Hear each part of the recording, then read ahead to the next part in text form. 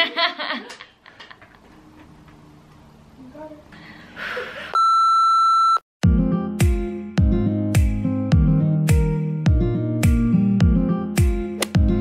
guys! So today I wanted to film a video about my piercings. So I currently have my double lobes, so that's like just basic, but then I also have my Conch, Rook, and my Helix piercing.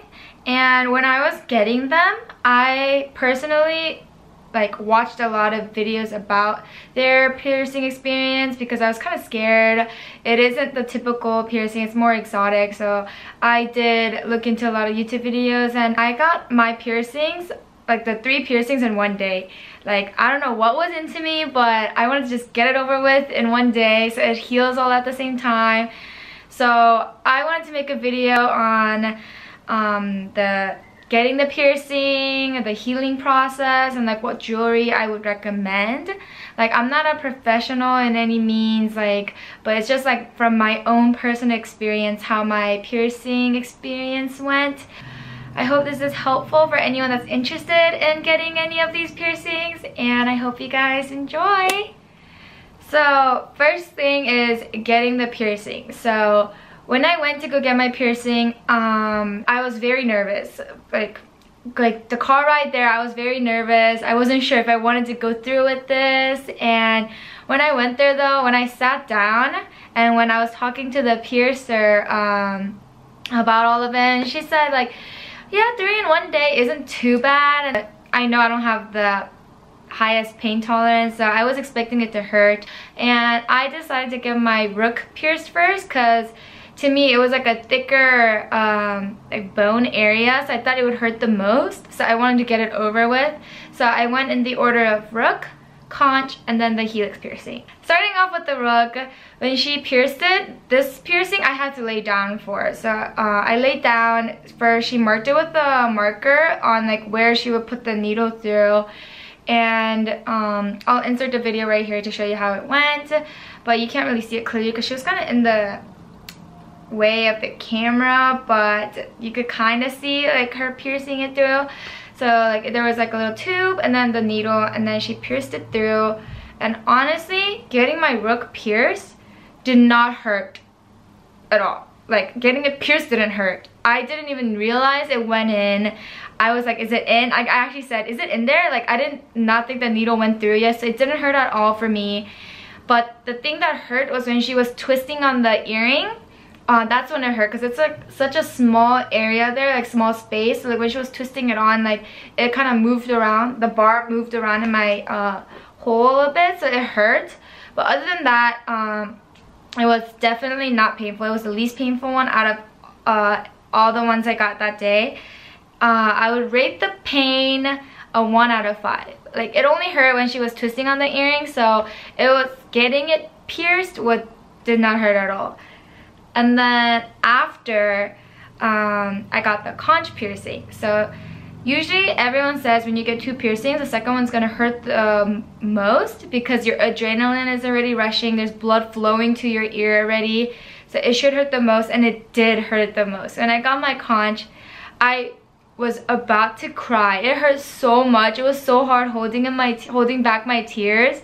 I was literally, you can see in the video, I was literally covering my mouth, trying to hold in my pain because it hurt so bad. I was very surprised by how much it hurt. So when she pierced it, it got kind of stuck at first. It didn't go through easily as the Rook did. So she kind of had to force it in there. Once it was pierced, like while the needle was still in there before she put the earring on, it hurt so much that I was honestly questioning if I should even get the Helix piercing at that point because it hurt so bad. But after she put the earring on and she wiped the blood off, it was starting to like calm down a little bit. But it was the most painful piercing I've ever got. So that, I would rate it a 5 out of 5. Like, pain wise, it hurt so bad. I really thought I was gonna cry. I had to hold back my tears so badly, and it was just not a good time. It was not a good time. And then the last one was my Helix piercing. And my Helix, I did not expect it to hurt because usually like I feel like cartilage piercings are like a common piercing, so I didn't expect it to hurt. That's why I saved it for last. So even after 2, it wouldn't be that bad. But I think my ear was already in a lot of pain from the first 2. So it was already angry at me. So the cartilage did hurt more than it should have. So I would rate my cartilage a 3 out of 5. So now the healing process. So I'm gonna say for the healing process, all of it wasn't that bad. And I would say out of all 3, the cartilage was the biggest problem. Like it took the longest to heal. It would often get infected or like irritated because it is like the cartilage is in the outer area, so it is in contact with my hair a lot. Like my hair would get stuck in the earring or in the shower and stuff like that. So like it did take the longest to like heal. Like of course all my piercings are still healing because with these piercings it takes about like a year or even more to heal completely. But it's like pretty well healed right now because it's been, let's see, I got it in May. So May, June, July, August, October. So it's been about 5 months. So they're like at a decent state. I don't really get irritations anymore. The second one that was the most struggle is the conch, because conch, even though it's inside, it's still like in the back of my ear. It was still coming, the like ball will still come in contact with my hair from time to time, and it would tug on it, so it would bleed sometimes. So yeah, after I changed my conch to a hoop though, it didn't have that much problems. Like it barely gets caught in things. It's when I had a bar, the end of the back of the bar would always get tangled, and it would just not be a good time. Rook was the least painful. Now about the jewelry. So what type of jewelry you should choose or lean towards when you're getting these exotic piercings. So I definitely recommend a longer bar, a 10mm or up, when you're getting it pierced, because it will swell up. It will have bumps. Bumps are normal. I had a few bumps here and then. It wasn't as bad, but you will get piercing bumps. And so the longer bar prevents it from like those bumps and swelling to like swallow up the earring. Like if it's too short, like with my friend, it started sinking in. Like it started sinking into her piercing. So like I definitely do recommend a longer bar.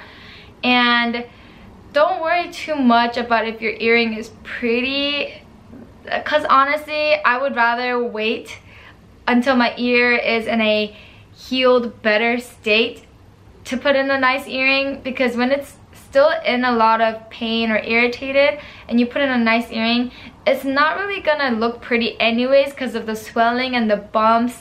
So I would honestly recommend a simple hypoallergenic earring that you're not gonna have any allergic reactions to in there until it heals. So this is a before and after picture of when I first got my piercing. So the day that I got my 3 piercings, and then this is like a more recent picture of it after I switched a few earrings out and it's at a better healed state. So I would say if you want to get any of these piercings, go for it. I didn't think it was that bad of an experience. I personally love my piercings. I think they look so cute. Anyways, I hope you guys found this video helpful, especially if you're thinking about getting these piercings. And I'll see you guys in my next video.